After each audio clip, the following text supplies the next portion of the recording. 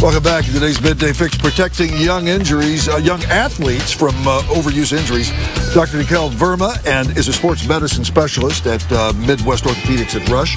And he is joined by Kristin Stojetz, the girls varsity softball coach at Nazareth Academy. Hi, thanks for coming in, guys. Thanks for having us. A lot of activity back here. We are seeing a big increase in injuries with female softball pitchers, aren't we? We are. Why is that? Well, I think there's two things. Number one is there's been a common misconception that somehow the windmill pitch is markedly safer than the overhand throwing mechanism in terms of elbow and shoulder injuries. And as such, people think that these girls can throw as much as they want without repercussion.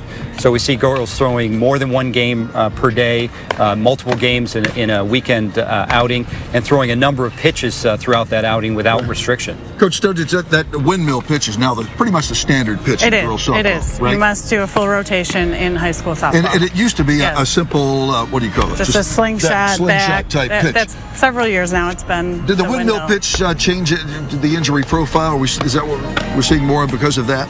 I think it just boils down to the amount of use. So the pitchers are just being used a lot more than they used to be. And as Dr. Verma said, they pitch, sometimes 2-3 games a day in a tournament. Right. And Doctor, you've published a study of girls pitching with that windmill pitch. What'd you find out? Well, we did. What we noticed is that most of these girls tend to have pain in the front of their shoulder, or the anterior aspect of the shoulder, and we were curious as to why that happened.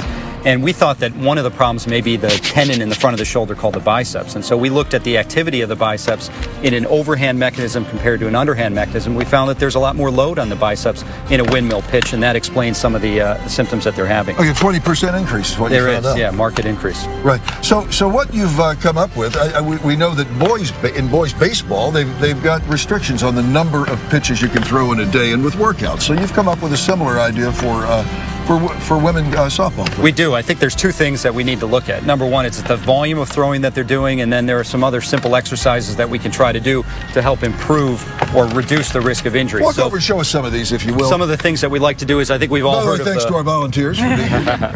We've all heard of the rotator cuff, and clearly the rotator cuff is an important part of any throwing mechanism.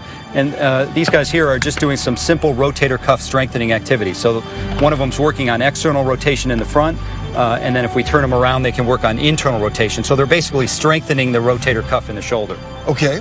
The second thing we know is that anytime you do an activity repetitively, the shoulder tends to get tight. Let me just have you rotate around here. So they start to lose range of motion throughout the season. So one of the important things is making sure they're stretched out both before a game as well as after a game, and making sure that we're not seeing a progressive loss of range of motion as the season goes by. Okay. And then the last thing is we have one of our players over here just doing some simple exercises to try to strengthen their shoulder blade. So people think about the shoulder as the ball and socket joint, but really the shoulder blade is critical for providing a stable base for the shoulder to act. So we all like to get into this hunched down position, and if we can make sure that our shoulder blades get back and stable, that helps us to decrease the load on the shoulder itself. Okay, so you're limiting pitchers down to a certain pitch count, just like in Little League Baseball, right? Well, we're trying to come up with what we think are some safe recommendations, and probably 120 pitches per game with a 24-hour rest period between outings seems to be a reasonable guesstimate. But really what we need to do is to have some of these associations do some studies to figure out what's safe and what's not. Sure. Coach Stojetz, I know you're looking for ways to keep from putting the responsibility on players themselves, right? Well, we ask our players to be honest with us. If they're hurting at all, we'll shut them down. We don't want them to further injure themselves, but we do encourage thorough stretching before and after practice, as well as icing. So, in addition to that, you want to, with regard to workouts, you want a certain rest time in between workouts. We do. We don't. We have days where we don't throw at all to give the arm a rest. So that's an average of 1 to 2 days a week. And then our pitchers don't throw every day. Good. So hopefully we're taking it easy on them as well. Well, I learned a few facts. One is I had no idea that these girls could throw these windmill pitches at 75 miles an hour. That astounded me. I mean, that's some just can. Amazing. Yeah. Some of them, yeah. Well, you know what? The other thing I learned is there's nothing soft about softball. Nothing. I want to thank you both for coming in, Dr. Verma and Kristin Stojetz.